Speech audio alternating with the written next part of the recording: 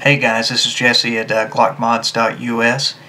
Today what we're going to be doing is tearing this Glock 22 3rd Gen down, and what we're going to be doing with it is doing a light trigger job, nothing too extensive, and also going to show you how to freshen up the action a little bit, make it a little bit smoother.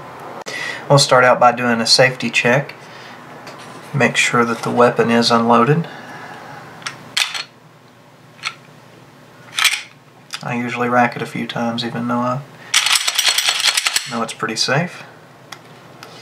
And one last time. Okay, what we're going to do is start by breaking everything down here. I'm going to put it in the safe direction.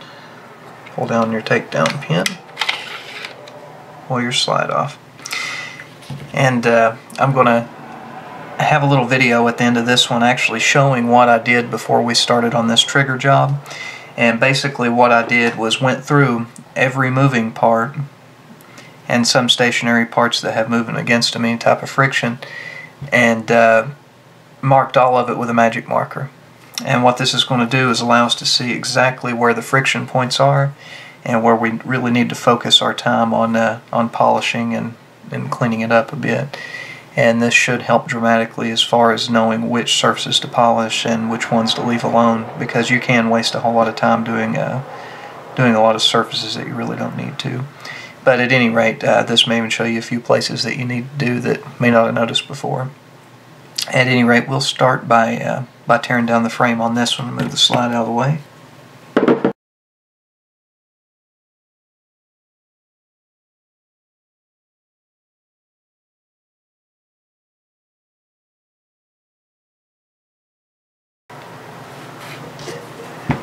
What we're going to look at on this is, remember I told you before I'd used a magic marker to go over everything and show you where the friction points were. Now the center part here I didn't fill in because there are no friction points where that is lower than the outside edge of it, but you can see up along the edges here where it rides along the frame. There is some wear in that. There's some wear in here, some wear right here. Again, all this was black with the magic marker so we can tell exactly where it was touched. The same thing up here where the firing pin disconnects the striker. You can see all through here how it's worn. And of course on the inside there's really no wear inside there, really touching anything. So to give you an idea on that, let's see here on the connector. If I can get this in focus here. All this was colored in so you can see where it's made contact all along those edges there. And let's see, on the frame itself, I marked all the different places that the slide rides along on the rails, and you can see exactly where they've got wear on them, which most of these you want to polish really good anyway. So that'll give you an idea of exactly where the wear is at. Okay, as far as right now, we're going to take apart the slide, the barrel, and everything. Okay, now I'm going to show you what we're going to be doing with this. These are the pieces in particular that we're going to be working on today. This one right here really doesn't have anything to do with how the trigger is going to work, but we're just going to get it while we're in there. But this is your locking block, and right here where the barrel locks in, we're just going to barely polish it. This right here is the firing pin, and what we're going to do on it is in the very back here. You can see where the firing pin rides along the sear and the trigger connector, and right here is where you get your brake from when you pull the trigger. So what we're going to do is polish that up a little bit to make it smoother. You can see there where the marker's been worn off of it. Of course the connector, this one is a 3.5 pound Glock connector. You can see our points where we're going to polish on it. Number here's another one. It's the extractor plunger, and what we're going to do on it, you can see just a little bit of wear. Again, this isn't with the trigger. This is just going to be for the smoothness of the action and the gun itself overall. So you see a couple of spots on it we're going to do. And then right here on the firing pin safety, this thing can be put in pretty much in any direction. as far as where you can spin it around there, or any orientation I should say. What we're going to do on it is, you can see where it rides along here on the trigger setup, and all we're going to do on it is polish this area down that way. No matter how that goes into the slide, it's always going to hit a smooth spot. And also, when you spin this around, you can see where that's been grabbing, so you can kind of see where we're going to have to do a little bit of polishing on it.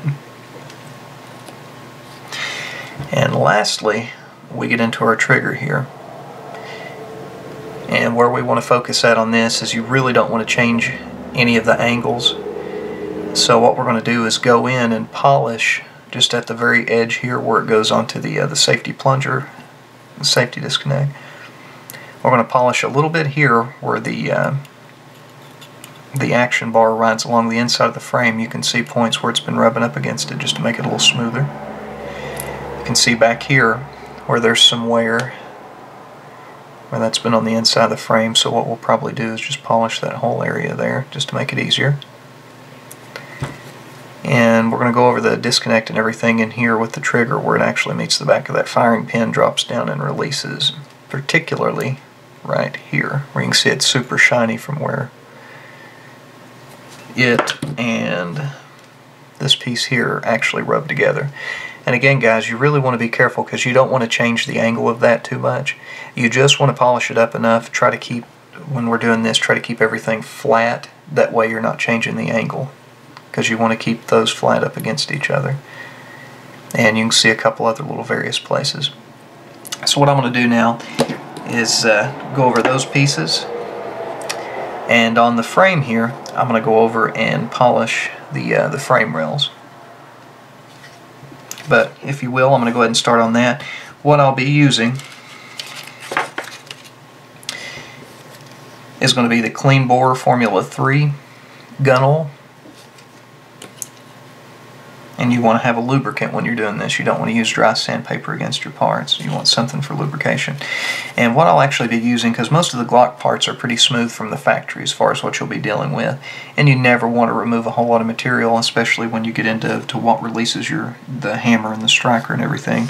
So what we're going to do is kind of keep it simple and go with a higher grit sandpaper. We're going to start out with a 1500 grit, and then we're going to move on to a Dremel with a buffing wheel and buffing polish, Mother's buffing polish to be exact. So what we'll do is we'll start out by putting a little bit of oil on this and whichever part we're going to be doing, and we'll sand over it until we get a nice smooth finish.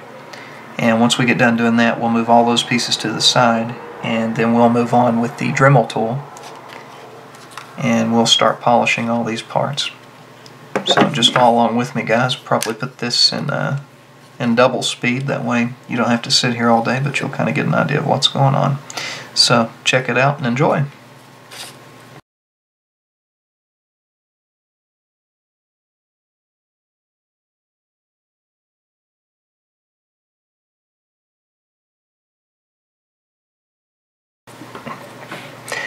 Okay guys, this is one thing I was wanting to bring up here. I just now got around to sanding this part of it, and this is what I was wanting to explain as far as you don't want to change any of the angles, particularly in this area. It's going to be at the back of the trigger bar here where this meets the striker. It's a little hard to tell on camera here, but the very end where my fingertips pointing here, that piece of metal has a little bit of an angle to it, and what it basically does is hooks the back of this the firing pin or the striker, and it lays against it like that. When you pull the trigger, this drops down and it causes the striker to fall forward. This is going to be one of the most important parts of the trigger job itself, is when that disconnects there. Any imperfection you have, you can actually kind of fill it. What you want to do is just get that as smooth as possible. But again, what you don't want to do is where those two meet together right there, you don't want to change any of your angles there. Again guys, what I usually use is just a straight edge. On here I'm using one of the old AR cleaning tools. I like using it because it's hard, but it's not too abrasive to where if you was to break through the sandpaper there, it's going to mar up any of your parts. The reason I don't use metal in behind it. And it's a little stronger than wood, so you don't have to worry about it messing that up. I've used both, but this thing here, as you can see, I've used it on a lot of trigger jobs. It does the job just fine. But what you want to do is it gives you a flat area, and you put your sandpaper on top of it, and you'll basically sand flat, and make sure if you have to hold it up, make sure that whatever you're using with the sandpaper in behind it is laying flat up against that piece, and check it from all angles, because you don't want to change the degree of angle on either one of these sides here, because it can actually cause it to slip off. So you want everything to be just right. What you do want to do though is when you're sanding this, a lot of times you can sand anywhere between 1 minute and 5 minutes, just according to how bad the area is that you're polishing. With 1500 grit, it takes a little longer with 1500 grit, but you don't remove as much material. So what you want to do is get it to where it's as shiny, you get rid of the imperfections and the low spots, and then what we'll do when we have all these pieces done is go back over with the Dremel and a polishing wheel, and we'll polish all these pieces out. But I'm going to go back to this, just want to throw that note in there, and should be done with these in maybe a minute or two in the double speed, and we'll go on to the polishing wheel.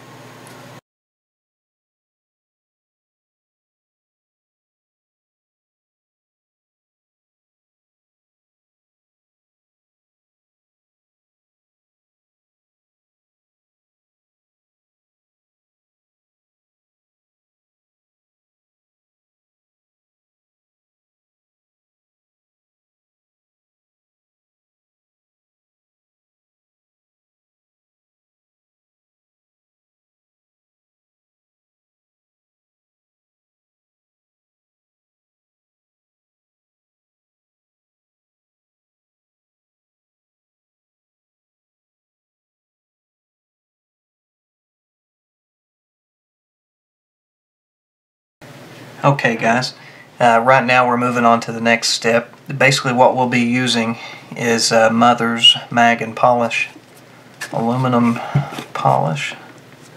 It's kind of an older one that I've done a lot of guns with. I've got another style that I use. It's actually an automotive buffer made for wheels and stuff like that too. So at any rate, this right here is the Dremel I'll be using. It goes from 5,000 to 35,000 RPM. This one will probably be hovering 30 to 35,000, almost as fast as it'll go. You don't want to burn up your polish on the part itself. You want to keep plenty of fresh polish on it, and you can pretty much tell that. It'll keep a dull look to it, and once the polish starts to dry up, it'll look really shiny like a mirror. So you actually want to keep it kind of dull looking while you're doing this process. Kind of do it on it for a while, and you want to mirror polish everything. But basically on these we've got all of our parts gone over with the 1500 grit sandpaper, all the edges. And again, I used the tool, the AR cleaning brush, to make sure we had our flat surfaces, our mating surfaces between the back of the trigger bar and the striker there.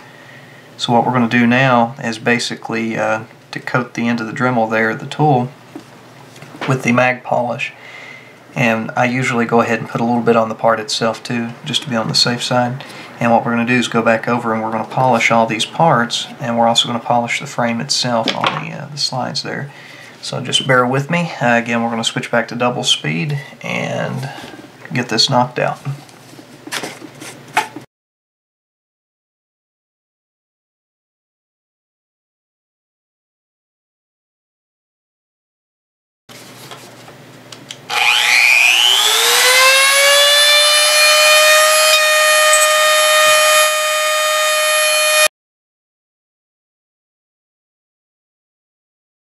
On this, when you get into the trigger and the trigger bar, as you can see, I don't know how good the camera will focus here, but we got all of it to a mirror polish. And that's running the Dremel about 35,000 RPMs. You can see up here on the safety disconnect, all that's completely polished. On the firing pin itself, one thing I did do is up here, mine is a little bit messy. It's been through a lot. So I just went ahead and buffed this up here. You don't have to. That's kind of more of a thing that I was just doing toward the whole action itself. There's actually a little burr here that I've got to get rid of, and then we'll go back over and buff it. What I'm going to do is take all these parts and go get all the excess off of them, all the polish and everything.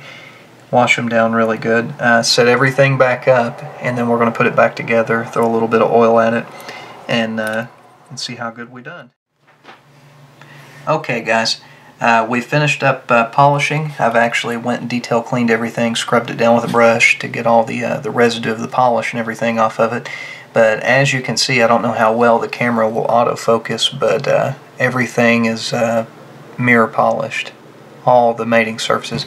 If you remember, I had every bit of this marked down with magic marker to show you exactly where your wear points were. So that right there got to knock out quite a bit of stuff without having to polish completely the inside and every square inch of the surface. Didn't really waste a whole lot of time polishing down the places that didn't need it. So you'll be able to actually see connectors polished, the trigger group was polished, firing pin, the back of the striker here, mirror polished. What we're going to go ahead and do now is go ahead and reassemble everything.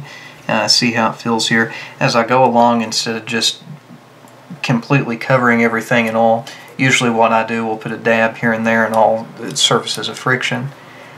And I'll also take my fingertips and just barely put a light coat of oil on them and go along the parts as I put them back together, just to make sure they do at least have a light coating oil. You don't want to put too much because it'll pick up every grain of dust and it'll completely gunk up the gun, especially with gunpowder residue. So at any rate, let's go ahead and start throwing this thing back together.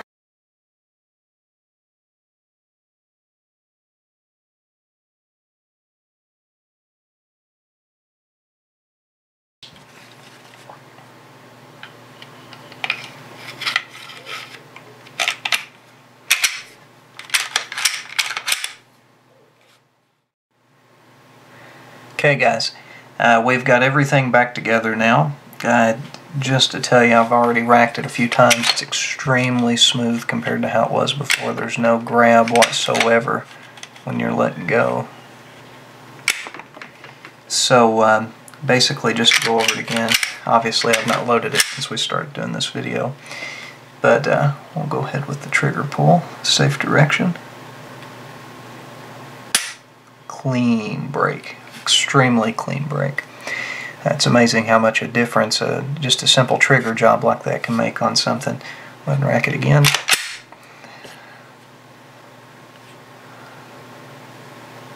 Barely pull. Extremely clean break. So that's what we were looking for. Let's take it apart real quick.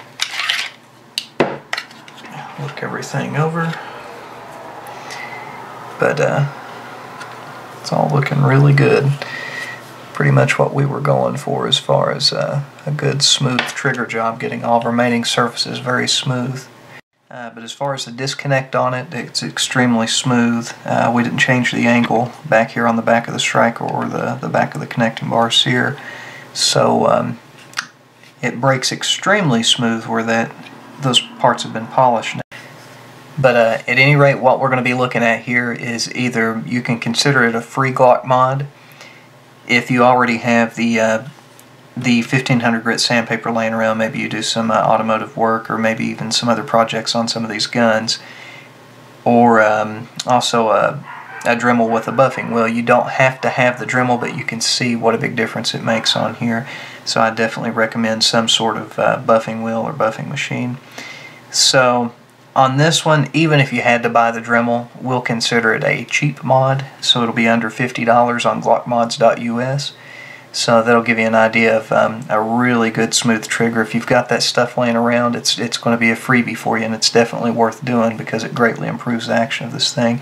As far as our rails and everything, just the action itself is so much smoother. You can tell a huge difference just in these little pieces being polished. So hopefully it'll be a good little performer for us. But this right here is one of the GlockMods.us shotguns. It's just a 3rd gen Glock 22 40 cal, so you'll be seeing a whole lot of this one. Probably be doing a whole lot of frame stippling with it and things like that. So keep an eye out for it. You'll be seeing this one a lot. We've got 2 more we've purchased that'll be just for the website as far as modifying or trying different frame mods. We'll have plenty more videos coming out for you. Again, we'll be going over some of the $50 and up mods, and those are going to be probably some of our drop-in trigger groups. We have some sites that some companies are sending us we're going to try out for you, and we'll get you a review on those. and just a few other little various things. Glocks are pretty cheap to work on, so in general you're not going to be running into a whole lot of $50 nut mods that you can do yourself. Let's put it back together. And just going to say a big thank you for tuning in, and hope you enjoyed the trigger job. Like I said, there's plenty more that we'll be doing on here, so definitely keep an eye out for new things, new projects. And also, guys, if you want to, definitely send your pictures in. We can put them on the website. I love seeing new ideas and people doing their own things with their Glocks at home.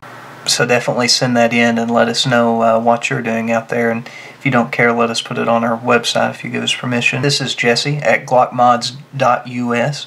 Please check us out on GlockMods.us or on Facebook.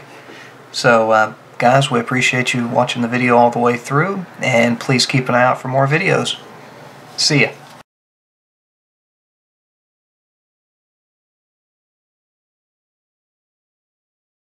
And basically what I do, and I've done this for years and it seemed to work out okay, is take a magic marker.